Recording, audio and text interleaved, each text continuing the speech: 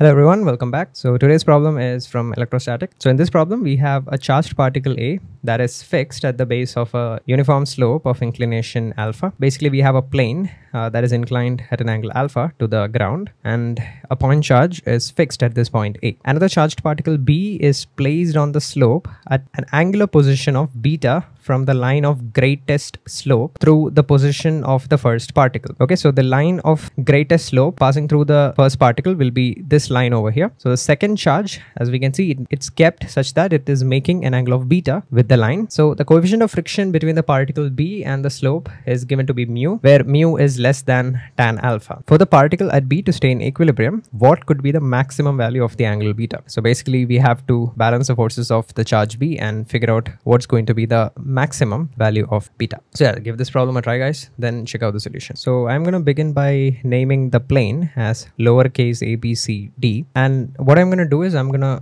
draw the view of the plane ABCD along its normals. So basically I'm going to observe it something like this, such that I'm looking at the plane along its common normal. Okay, so in this representation, the plane ABCD will just look like a rectangle. Okay, and at the point A, the charge Q will be fixed, and this is going to be the line of greatest slope.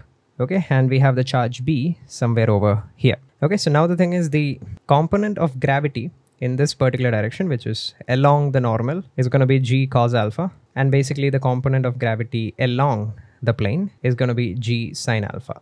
Okay, so in this particular view, if we want to mark the force of gravity, it will be in this direction and its magnitude will be mg sin alpha, and the electrostatic force of repulsion will be along the line AB. So I'm just going to write it as capital F, and the force of friction will be in some arbitrary direction, such that these three forces mutually balance each other out. Okay, now in the force balance in the perpendicular direction, if you do, it's just N equals mg cos alpha. So now let's just depict these three forces in the form of a triangle. So I'm going to represent mg sin alpha as a vertical. So it'll look something like this. And the second force, okay, so now the reason for drawing mg sin alpha first is because this is a constant force, right? It will be constant depending upon where you keep the charge B. It will always be along the same direction, and it will always have the same magnitude. Whereas the direction of friction and the direction of capital F will depend upon where we keep the second charge. Okay, so now let's just mark down the force of friction. And before we do that, if you remember, there was a condition given to us that mu was less than tan alpha. Okay, so now this actually tells us something important. So we know that the force of friction, which is F, it is constrained to be less than mu times the normal reaction, and the normal reaction is just mg cos alpha. So now this whole thing is going to be less than, instead of mu, if I substitute tan alpha, what you get is mg sin alpha.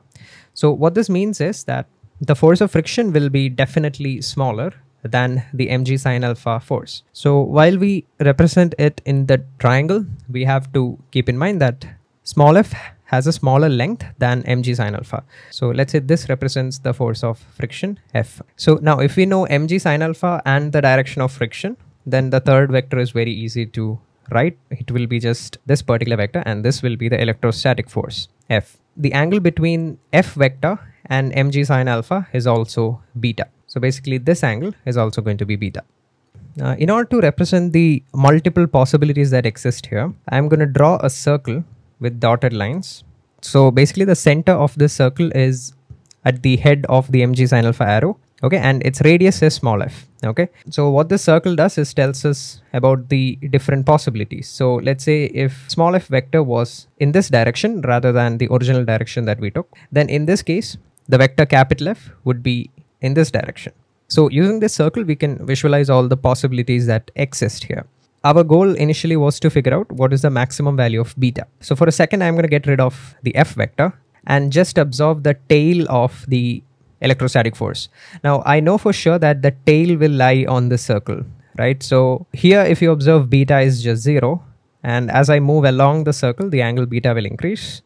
And when this line becomes tangent to the circle, that's when the angle beta will be maximum. And now if I further move down along the circle, the angle beta will, so the maximum will be when capital F is tangent to this circle. So this represents a condition where beta is maximum.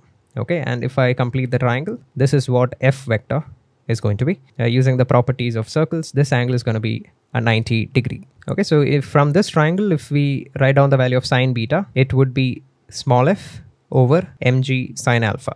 Okay, so now if we look at this relation, what we are seeing is that beta is directly proportional to the force of friction, right? So in terms of magnitude, beta will be maximum when f attains its maximum value, and the maximum value of f is going to be mu mg cos alpha, right? So sine of beta max is going to be mu times cot of alpha, and yeah, that's about it. So from here, beta max turns out to be sine inverse of mu cot alpha. So that would be the answer to this question. So yeah, that was it for this video, guys. If you enjoyed the video, make sure to like, share and subscribe, and that's it.